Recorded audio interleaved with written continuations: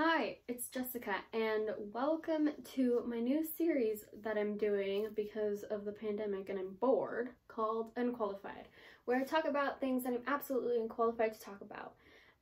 This is going to be different topics, some that I do know some things about and some that I absolutely don't know anything about. So today is one of those days where I actually don't know anything about what I'm talking about, so I will be joined by my brother Joel. We're going to be talking about different famous artworks, and Joel's an actual artist, so he's actually qualified to talk about what we're going to be talking about today, but I am unqualified. This is my brother Joel. Introduce yourself. Hi, I'm Joel. You're terrible. I'm Joel. I am a character designer, illustrator of sorts. I do freelance work for animation and animation studios sometimes. Yeah. Cool. So Joel went to college for art. Yes. I did do that. Yes.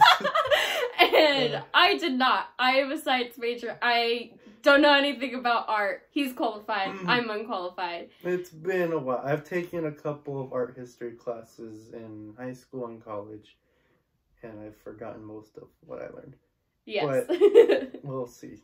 Yes. So he's an amazing artist. He's a world-renowned artist. No. Does tune therapy. He started an art studio, you know. Sort of, yeah. Yeah. Yeah. Okay, so who's your favorite artist? One does not simply ask who your favorite artist is. Okay, cut the camera. Cut. No. Who's your favorite? Well, who are some artists that you like? Some artists that I admire going back to let's see.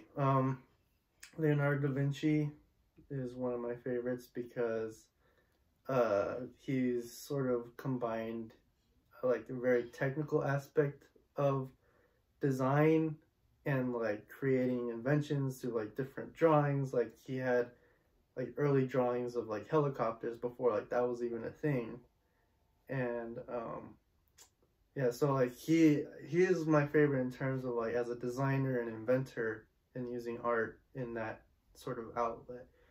And then Pablo Picasso is another one because of his use of like shape and just sort of like because he started off as a kid being like some sort of like prodigy as a realist artist, and like he was able to like draw and render things very like realistically so young, but throughout his life he sort of like untaught himself that and became an abstract artist for the purpose of like it's more fun. It's kind of like how I view cartooning, like drawing cartoons. You sort of like take people and turn them into like their most basic shapes, but still making it recognizable as a person, and you know, just making it unique.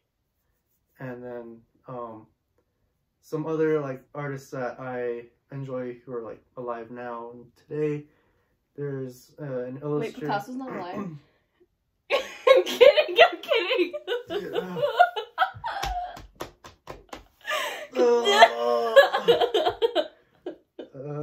Okay, continue. Okay. There's an illustrator named Chris Sasaki. He's done work for like Pixar and let's say the Tonko House, and he's done like I really love his illustrations, his use of texture, shape. And then there's another one very similar in that sort of style, John Claassen. He's a children's book illustrator. I really love his work and how simplified it is, but his use of texture is really cool. And you know, there's Steven Silver, who worked on like everything from like Danny Phantom, Fairly Odd Parents, Kim Possible. You know, taught me a was very like not taught me a lot about like stylization with like clean line work and stuff like that. Yeah, those are some of my inspirations right now. Just a couple, just to name a few. So, Joel actually knew a lot more than I thought that I was expecting. I literally have no idea about any of their personal lives. I had to look up a couple of people that I don't know. So, I have my laptop here. Here's my dog. And I compiled just a few artwork pieces that are very famous, and we're gonna, you know, get canceled by the art community. No, I'm trying not to get canceled. Okay, so... I still need to find work.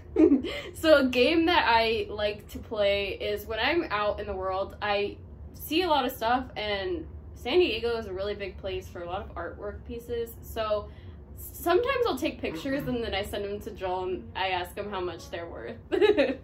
But we're not doing that today, but it's a fun game I like to play. Ah, we're filming. We're filming. It's live. Okay, so the first, I have notes because I don't know some of the artists. This one is simple, I feel. It is, so the first one we have is Frida Kahlo, Henry Ford Hospital. What do you think about this particular piece? I mean, it's cool. The fetus is a little freaky, but I do get the story behind it. Yeah. And you know, it's very like everything sort of like is directed right to her. Like I like how she doesn't just like fill up the whole page with like random stuff. Like everything's got meaning to it. Like there's all this like negative space on the bottom and like in the sky too. And yeah, there's like these industrial buildings and stuff in the background.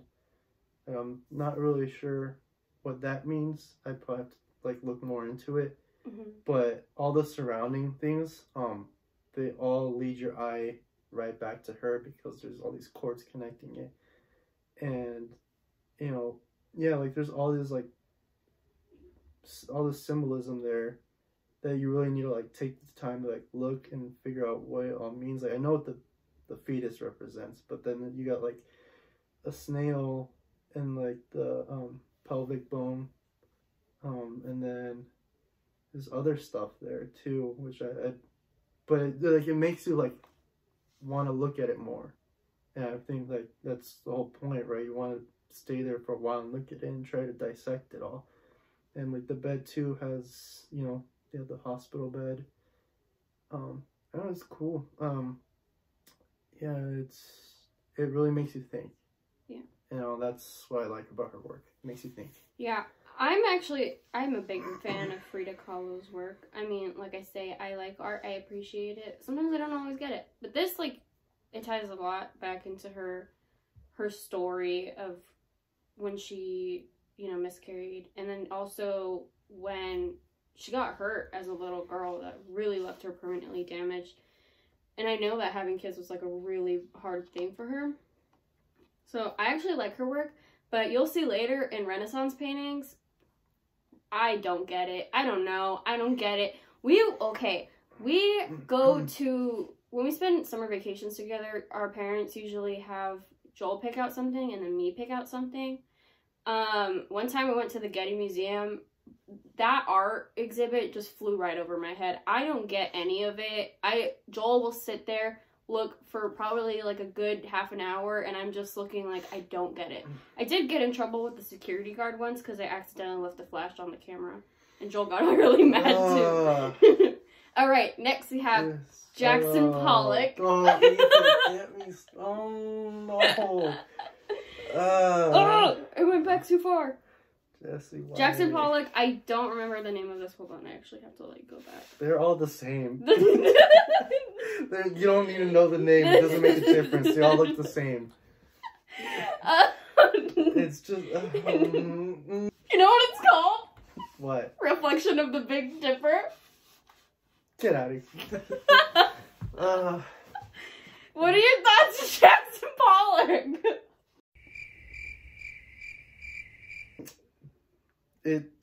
rich people love that type of work. You know, you can put it in your little like fancy homes and stuff. I'm gonna get canceled. Yeah, it's splatter painting. I don't, and like even like the color choices too. It's not like there's a lot of black on there and covering all the color. Like at least like put some thought into the color. I don't know. We watched the whole documentary on Jackson Pollock in my art history class in college, and I don't know. I mean, there's people that like this type of work.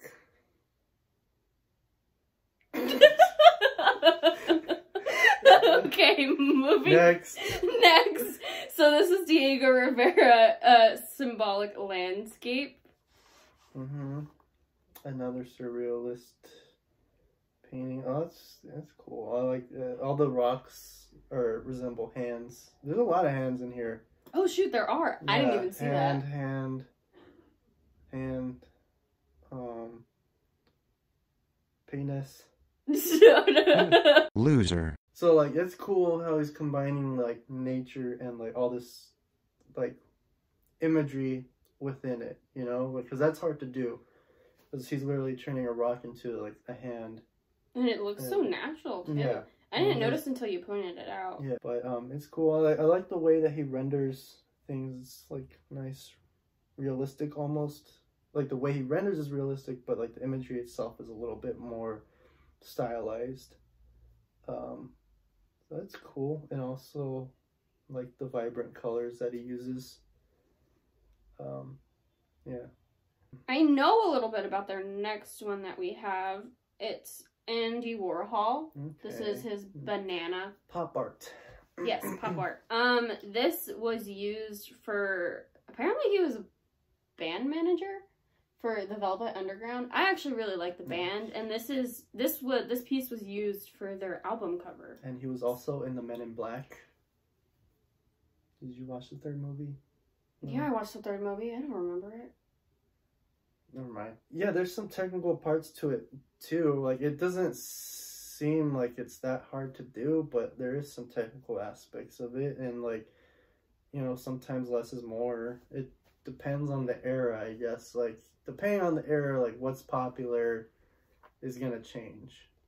You know, like if someone was trying to make a Renaissance painting during what, the 60s or 70s, when it just wouldn't be popular at the time. You know, that was in, and he kind of made it the thing that was in at the time. What do you think about the fact that he used such mundane objects that people would see every day in their lives, but he made art about it? Like he made the Campbell's soup one. Yeah, I don't think it's such a horrible thing. I mean, it does sort of give a new perspective on everyday things. It's no different than, say, like a cartoonist, you know, drawing someone as a cartoon. Is someone that you see every day, but this is a whole new, like, perspective on that person. I don't know. There's something definitely that needs to be said about the fact that you can show this banana and everybody knows what it is. Like, you can show this. It's an image of a banana, but I mean, like, it's so popular and probably one of the most famous albums ever made. It has that on the cover, so it's like. And next is kind of, you know, more modern. Basquiat. This is called the Entitled School. Basquiat? Yeah, apparently. Basquiat? I don't know. I have never heard of this person. You haven't? No.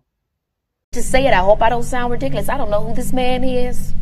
I mean, he could be walking down the street. I wouldn't know a thing. Sorry to this man. For reference, his stuff sells for hundreds of thousands of dollars.